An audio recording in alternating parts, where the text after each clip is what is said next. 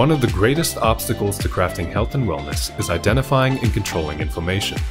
It's at the core of all complex and chronic diseases, and is the driving mechanism that underlies the most common symptoms that people like you struggle to overcome. Join us as we explore cutting-edge science and research to give you the information and tools you need to create the quality of life you want and deserve. And now, here is the host of Inflammation Nation, Dr. Stephen Noseworthy. Hey guys, welcome back to the podcast. Today we're going to be talking about low carbohydrate diets and choosing among, let's call it the spectrum of options that we see in the low carb diet area. And it's a question I deal with fairly frequently, frequently enough that it's top of mind. And I decided, hey, let's talk about this in the podcast. Just a word of warning, I may break down into a coughing fit every once in a while. I picked up a little bit of a tickle in my throat, courtesy of my 1-year-old grandson. Thank you, Benjamin. I appreciate that. So please forgive me. I'll try to edit it out if I can, but otherwise I may pause and just cough every once in a while. So one of the hardest things to do when you're trying to handle health issues on your own is to navigate what has become a very confusing world of diets. There are literally hundreds of diet books published each year. And it seems like every few years, there's a new kid on the block that gets all of the attention. And it seems to be the thing to do. At least that's certainly how it's presented in the social media space. And one of the things that you should know is that ever since the internet came to be, diets tend to cycle in and out of the limelight. In the last few years has been dominated by the ketogenic diet, intermittent fasting strategies. Now we're starting to see a resurgence of the Mediterranean diet, which first was promoted back in 1975, but it really kind of became very popular in the 1990s, but now it's back and people are starting to blend these together. And so you'll hear people now talking about a ketogenic Mediterranean style where you're combining keto and Mediterranean, which is kind of more of a content prescription. But the thing to remember is that there's no single diet approach that's going to be right for every individual person. Even when we see research studies that do a deep dive into one diet type or that compare different diet types together, whatever results come out of that are averages of very large numbers of people within which that group there's a lot of variation. Right. And assuming that the study is well designed to begin with, and the researchers don't have any undisclosed conflicts of interest or personal biases that drive their conclusions. When we see these large scale studies on diet and nutrition, the conclusions are generalizations that, again, are generally true, but may not be true for you. And I don't say that to convince you to not pay attention to nutritional research, but to make sure that you look at everything with a critical eye so that you can make good quality decisions for yourself. So how can it be that there isn't a single diet that works for all people, right? So if you listen to vegans, for example, they're convinced that everybody should eat nothing but plant-based foods, both for health as well as for moral reasons. On the opposite end of the spectrum, you have carnivores who generally are not making moral arguments, but they present carnivore diet as a viable solution for a wide variety of health issues. And then you have fruitarians. I remember watching this girl on YouTube a few years ago. She was a fruitarian. She literally ate 30 bananas a day, which kind of signs bananas in and of itself, doesn't it? So diet proponents like to argue the value of their diet. But what gets lost in the arguing and the finger pointing is you as an individual. Now, I know that there are healthy vegans out there, but I also know that there are healthy carnivores. And there are healthy omnivores who eat a little bit of everything. And so the only rational solution and answer is that while there are some generalizations that we can make about diet, and they tend to apply to all people, when you're trying to fix a health problem using diet as a tool, and you should, you need to ask the question, well, which diet and which diet-related strategies are best for you right now. And I say right now because you might need to adopt a specific diet strategy for a short period of time that maybe is not really going to work for you long term. Or maybe you don't want to do that for long term. A classic example would be, say, a low FODMAP diet to solve IBS issues or small intestinal bacterial overgrowth. So many people can, they can do low FODMAP for a few months and then slowly introduce foods back with great success. Others actually need to stay on a SIBO diet or a low FODMAP diet for much longer. And to be honest, there are some people, a smaller fraction, who are probably going to have to adopt that as a way of life. It's their long-term solution. So you need to think of your diet as a tool and as a pivotal part of your lifestyle. It's one of the biggest levers that you can pull to affect change in your body chemistry and your health. And you've heard me say before that I think most people, and let me emphasize most people will do well if they start with a paleo-style diet, which is a content prescription, and then make modifications from there that are unique and specific to them. So again, what I thought I would do is, talk about the paleo diet, but focus on the carbohydrate content of that so we can sort out what low carb, very low carb, and ketogenic diets can do for you and how to decide which one of those is right for you. Now, on the other end of the spectrum, I'm not a fan of high carbohydrate diets, like not even close. But let me clarify that. I'm not a fan of high carb diets for people with health issues.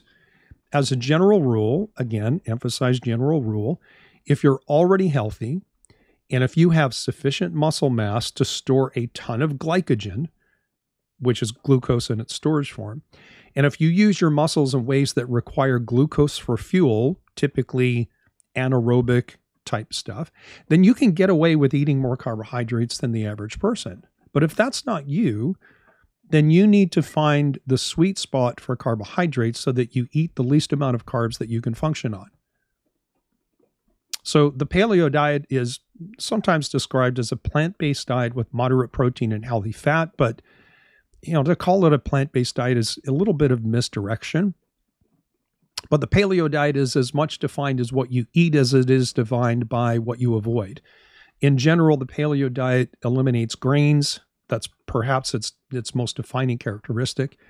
And by avoiding grains, you avoid a whole bunch of other things too, things which may be fine for one person and not so much for others. Things like dietary lectins or FODMAPs or things called anti-nutrients. And so very quickly, lectins they're sugar binding or carbohydrate binding proteins that are found in all types of foods, but they're found mostly, certainly in high concentrations in beans and legumes and certain vegetables that fall mostly within the nightshade family. And there are different types of lectins that have different protein structures. And for some people, these lectins can trigger immune responses, meaning drives inflammation. And in some people, it can also flare up autoimmunity through a couple of different mechanisms. But some lectins are helpful, while others, like the one that most people probably have heard of called ricin, it's downright poisonous. It will kill you in a certain amount. And so like pretty much everything in life, lectins are neither all bad nor all good. It just really depends. And it depends on the specific lectin, the specific person, perhaps the amount that you're consuming. So here are a few pointers. Foods that have the highest lectin count are grains, especially wheat and gluten-containing grains, but also beans and legumes. And there are variations. Some beans and legumes have more than others.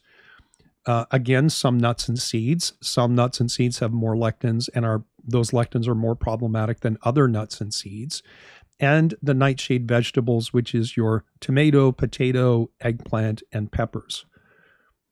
Now, we do know that soaking and cooking beans and legumes can reduce the lectin content, but that's reduced, not eliminate. So that's going to work for some people. It's not going to work for others. It all depends on the sensitivity of the person. But as far as carbohydrates go, the first thing to consider eliminating when you have a health challenge is or are all grains, all beans, all legumes, all nuts, all seeds, and all nightshade vegetables.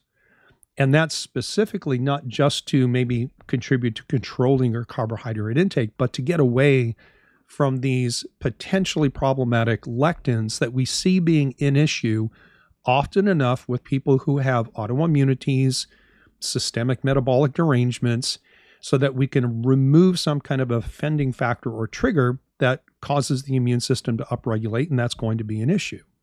And as far as individuals go, the ones who are more likely to have these problems with lectins are the ones with autoimmune disease issues or autoimmune reactivity and or leaky gut. They often go together, but not always. And these lectins can cause issues through a couple of different mechanisms. The first is that as these proteins bind to sugar components of cells, they can alter cell function, and they can tend to invoke a general inflammatory immune response. And that's part of how high lectin foods can, at the very least, prevent something like a leaky gut from healing, and at the worst can actually cause it. But the second way that lectins can be a huge problem is in the realm of autoimmunity. And I've shared with you before the basic concepts of molecular mimicry, or what we commonly call cross-reactivity. Cross-reactivity or molecular mimicry is where something has a protein structure, like a food, has a protein structure which at the molecular level looks enough like the protein structure of your own cells that your immune system attacks both of them. And this is not some fringe theory that, held by wackadoodle healthcare practitioners on the alternative medicine side. This is legit science, and it's fairly well studied.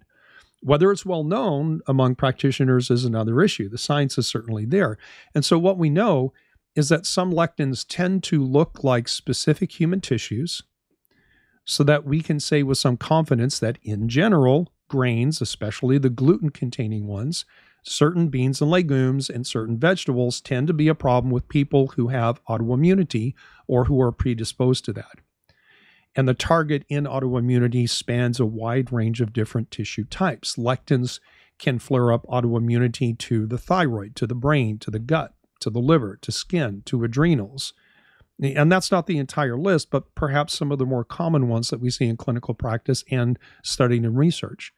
And what's more, these lectins can cause immune targeting of subcomponents of these larger systems, like singling out specific enzymes or certain aspects of neurotransmitter systems, for example, certain neurotransmitter receptors. Now, I'm going to put a link in the description to an article published by a mentor of mine. He's a PhD in immunology, and he studied this concept over years. Just so that you can see I'm not blowing smoke, right? There is science behind this. Lectins can be a huge deal for someone. So look for that link in the episode description. And the third way that carbs can be an issue is with their anti-nutrient content. Anti-nutrients are compounds found in grains and, again, some vegetables that inhibit the absorption of vitamins and minerals. And one of the most well-known anti-nutrients is something called phytic acid. You might hear it referred to as phytates. And it just so happens that the foods that are highest in phytates that might interfere with nutrient absorption are the same foods that are high in these unfavorable lectins. And that makes it kind of easy in deciding to reduce or eliminate the consumption of grains, again, especially gluten-containing ones, or eliminating most beans, legumes, and nightshades, nuts, and seeds. That can help across more than one decision point, because you cover multiple bases. So again, the paleo diet with a little tweaking is going to be the best content prescription for most people. So what do I mean by content prescription? Simply the list of things to avoid, which by default leaves you with a list of things that you could eat, and they will be generally safe for you. But when you look at diet and trying to sort that out for yourself, diet content is not the only parameter to figure out with your dietary strategy. Quantity is another one. How much do you eat, and how do you parse those calories out across calories coming from protein sources or fats or carbohydrates? And since I did a longer series about discovering your personal food code, I think it was last year, so I'm not going to repeat everything from that series. If you haven't listened to that, I highly recommend you go back. It's a distillation of the strategy that I use with all of my personal coaching clients to help them use diet as a tool for optimizing their health. Again, that segment is called Discovering Your Personal Food Code. Just search for that, wherever you're listening, whether it's Apple or Spotify or even on YouTube. So the part of that I want to cover now is in the quantity section, is the part that applies to how much carbohydrates should be in your diet. Sugar and carbohydrates account for the largest percentage of the calorie intake of most North Americans. And it's gone way up since about the 1980s, right? The 1980s was the advent of the low-fat, high-carb diet, which experts at the time claimed would solve heart disease because you're reducing fat, particularly saturated fats. And in fact, the experts back then predicted the eradication of heart disease as a result of reducing dietary fat, replacing it with carbohydrates. And of course, that did not happen. But what did happen, as North Americans shifted their diets to more carbohydrates and reducing fat, there was a drastic increase in the rates of obesity. All you have to do is go to Google, Google the phrase obesity rates by decade. And you'll find a series of websites that show graphs that basically show obesity starting to skyrocket somewhere between the 1980s and the early 2000s. And after about 2000, it starts to level off to the point where we get to our current high rates, which are the highest rates of obesity that we've ever seen. And I'm not saying that carbohydrates alone are solely responsible for the obesity epidemic, but consuming more carbohydrates than your body can handle is a major player in that. And that idea that everyone has a personal carbohydrate tolerance threshold is the basis for you, and it's the thing that you need to know to find your own personal carbohydrate sweet spot. How much can you handle without causing issues?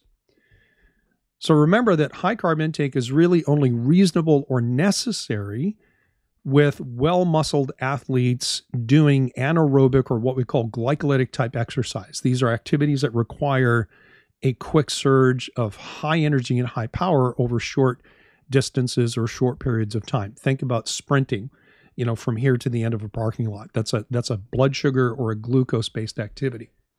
So if the goal is the lowest carb intake that you can handle, what number is that? Is it 120 grams of carbs? Is it 22? Is it 87? A lot of nutritionists and healthcare practitioners will express carbohydrate content of diet in terms of a percentage of your calories for the day.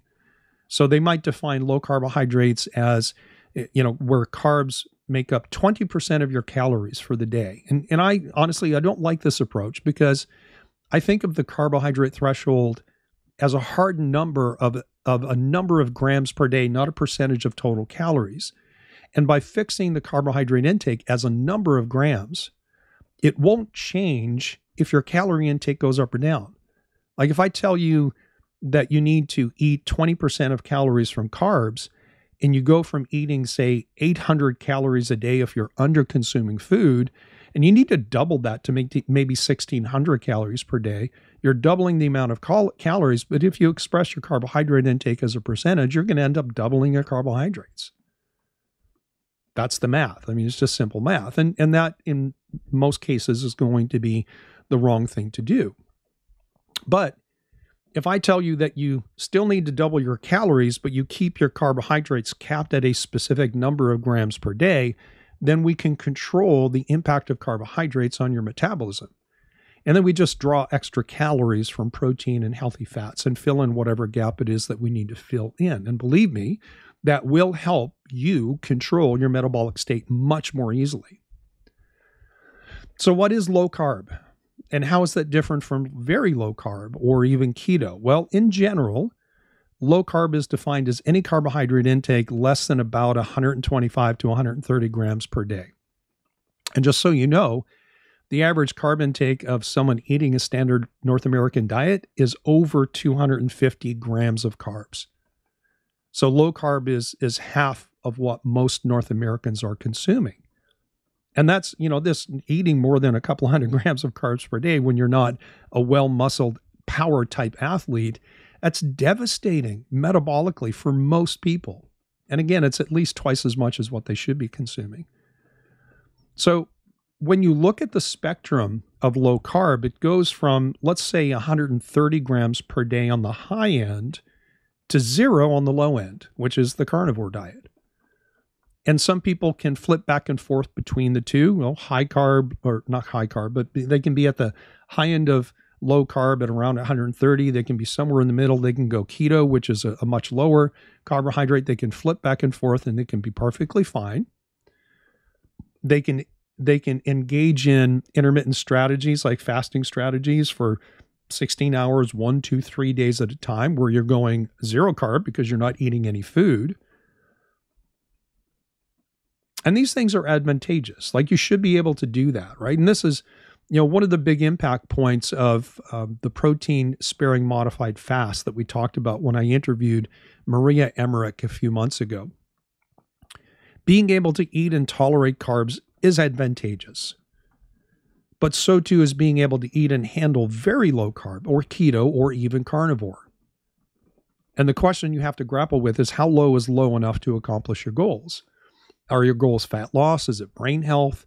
Is it reduction of joint and muscle pain? Is it your gut? Is it something else? Or is it a combination of all of those things? And what you might find is that some people, regardless of their complaints, will drop out a small amount of carbs and do really, really well, even though they still have carbs in their diet. While others will have to drop out more carbs and go even lower to get the same benefits. Some people might have to go all the way down to keto. Some people have to go full on carnivore. So how do you separate the low carb approaches by numbers? Well, let me give you a quick rundown of the amount of carbs that are associated with different low carb levels. And these are ballpark numbers, and this is the way I look at things. So this is not like an official from the ivory tower, someone else has defined this. This is, although I will say that in general, there's some pretty good consensus that low carb is anything less than about 130 grams per day. So let's start there, right? Low carb as a category, anything less than 125, 130 grams of carbs per day. And if you don't know what that looks like I'm throwing out numbers, I know I'm just assuming, well, you know what that looks like, but it's perhaps best to think of carbohydrates in roughly 20 to 25 gram increments. And, roughly 20, 25 grams, depending on the size, that would be an apple, or perhaps a banana, or half a cup of white rice. It could be a medium-sized potato. That's roughly 20 to 25 grams of carbs. Again, everything's going to be depending on the size. So using that as kind of your mental calibrator, if I say to you, hey, maybe you should consider eating 50 grams of carbs per day, which I'm not saying to you as a prescription, I'm just, speaking out loud. If I said to you 50 grams of carbs per day, you're like, wow, that's an apple and a banana. Now you know in your head how much that is without actually having to get out a scale and weighing and measuring your food, although that is not a bad thing to do. My wife and I do that all the time. So we have low carb, which is anything under about 125. We'll use 125 because it's an even increment of 25 grams. Very low carb then is generally anything less than 50 grams of carbs per day. Now that again is somewhere around an apple and a banana, or an apple and a small baked potato, or it's a baked potato and a half a cup of rice, something like that. And again, I'm not saying you should be eating these foods because maybe they're okay for you, maybe they're not. I don't know. Again, just trying to give you a mental picture. So we have low carb, which is anything less than, say, 125. We have very low carb, which is generally anything less than 50. And then we have ketogenic, which is very low carb. And roughly speaking, most people are going to have to eat less than 30 or 35 grams of carbs per day to be in ketosis. That's going to vary depending on their physiology and their activity levels. And so if I said to you, hey, let's start eating 30 grams of carbs per day, what does that look like? Well, maybe it's an apple, and maybe it's a cup and a half or so of berries and a protein shake. And that's it. You're done. Doesn't take much. And this is one of the reasons why North Americans in the standard American diet are eating so many carbohydrates, is because it's so easy to find them. It's not just that. I mean, there's the whole science behind foods now are engineered for taste and palatability. I would say even addictions. We get hooked on foods that taste good. We love the texture and have studies that show that certain foods and combinations of different flavors actually stimulate the addiction centers in our brain. Like that, again, that's science. I'm not making stuff up. So to reiterate, we have low carb, we have very low carb, we have ketogenic, and then of course we have carnivore, which requires no carbohydrates at all. And so these carbohydrate levels are like Russian nesting dolls, right? Carnivore and keto are both very low carbohydrate diets, which is a version of a low carbohydrate diet, just a more extreme version. So in other words, low carb includes very low carb, keto, and carnivore. Very low carb includes keto and carnivore, and keto is very close to, but not exactly the same as carnivore, because carnivore has zero carbs. So for you, like how low do you need to go? Of course, the answer is I don't know, because I don't know you. I don't know your history. I don't know your labs. I don't know what your goals are. But I can suggest to you that if you decide on your own to drop your carbohydrates down, again, if you choose to do so of your own accord, you have to watch for signs of blood sugar destabilization, meaning that if you do not have an adequate amount of metabolic flexibility, if your body is not efficient or adept at switching into and out of fat or carbohydrate burning as your primary fuel source, then you eat the lowest amount of carbs that you need to have decent energy, good mood control, good mental focus, and no cravings. If you drop your carbs down to any of these low carb levels and you get tired, or you have brain fog, or you can't concentrate, or you've got cravings, it's a sign, number one, that you are dependent upon carbohydrates, that you are inefficient at burning fat as a fuel source, and probably you need to develop that capacity. But pushing the process can backfire. So if the symptoms are mild and you can adapt within a few days, then no big deal. You were, close to being metabolically flexible, and all it took was just a little push, a little practice to get you there, and that's fantastic. But if you feel miserable when you drop your carbs down too low, and it doesn't clear up after a couple of days on its own without doing any special tricks or tips, I should, especially if you're using electrolytes, which sometimes can really help stabilize that transition. So if you feel miserable and again, it doesn't clear up and electrolytes don't help, then you need to bring some carbs back into your diet, healthy ones, obviously, in order to stabilize your body, your metabolism, and then spend some time with the lowest carbs that you can handle to be stable, and then try again in a couple of weeks. The more time you spend in a lower carb state, the easier it is to transition into full-blown metabolic flexibility. So think of the various levels of carbohydrate intake as stepping stones that you descend, pausing at any given step. When going down more destabilizes you.